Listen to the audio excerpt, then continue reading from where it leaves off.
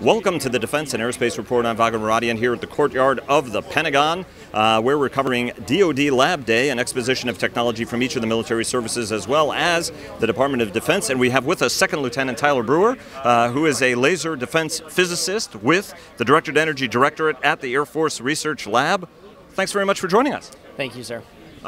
So you are associated with S.H.I.E.L.D., not the TV show nor the gang of people who are protecting the world from mayhem, but rather a laser defense, self-defense program. Talk to us a little bit about the S.H.I.E.L.D. program, what it is, and why it's so important to the Air Force. Yes, sir. The S.H.I.E.L.D. is the Self-Protect High Energy Laser Demonstrator.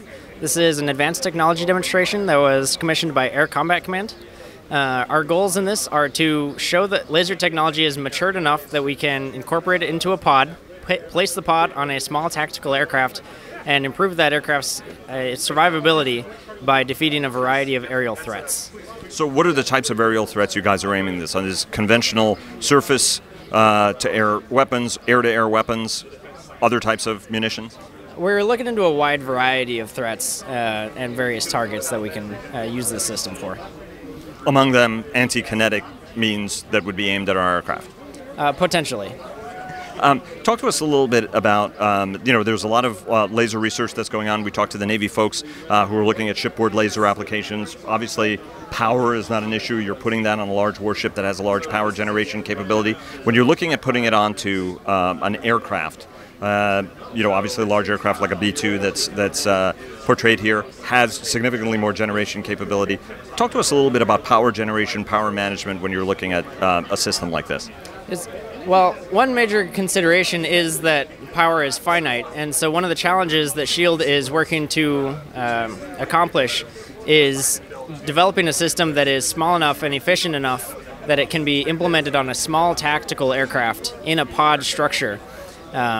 So that we can effectively run this system.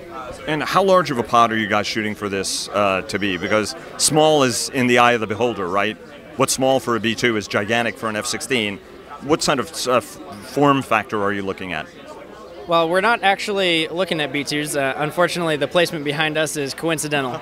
We're looking into a variety of smaller tactical aircraft.